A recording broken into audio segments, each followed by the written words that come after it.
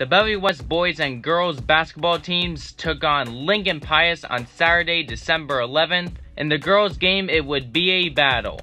With time winding down the first quarter, Taryn Warren's three doesn't quite go, but sophomore Annika Russell-Brown is there for the putback to end the quarter. Brown would end up having 10 points on the night.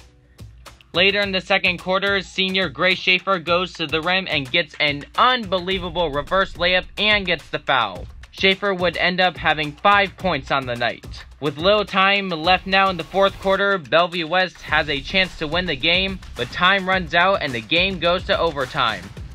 In overtime, Lincoln Pius' Madeline Navarcole gets a big rebound and puts it in the hoop to give Pius a 2-point lead.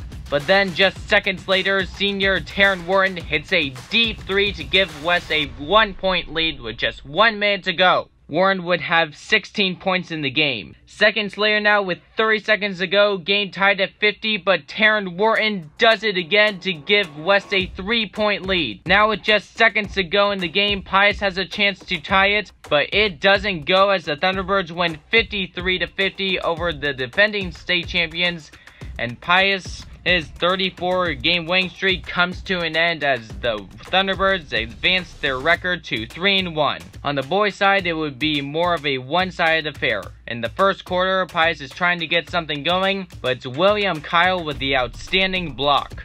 Josiah Dosler then takes the ball and goes down the court and gets the layup to go. Dosler would have 20 points on the night. Pius wouldn't go away too easily as Jared Boher hits a deep three in front of William Kyle. Boher would have 30 points on the night.